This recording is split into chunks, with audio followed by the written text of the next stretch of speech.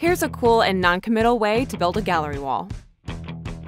First, you want to install overlapping shelves. This is honestly the best way to create the gallery look without putting too many holes in your wall. Stack your shelves directly over each other, or you can overlap them. The next step is choosing a theme. Start with the centerpiece and build around it. You can curate a gallery wall in so many ways, by color, by medium, by style. I mean, the options are kind of endless. Start by choosing a color or a theme and keep it consistent. Next, let's mix up the medium. Once you've chosen your favorite designs, they're available on a wide variety of wall art products, from framed prints to canvas and metal prints to clocks and more. And remember that variety is always going to add texture and depth to your gallery wall. Of course, size does matter.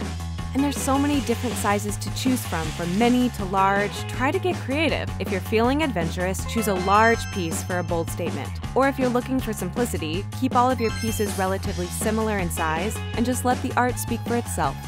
Finally, arrange, rearrange, and rearrange as many times as you want. One of the best things about using floating shelves to build your gallery wall is that you don't have to commit to just one look. It's so easy and so fun to mix it up, swap it out, and start all over again. Find everything you need at society6.com.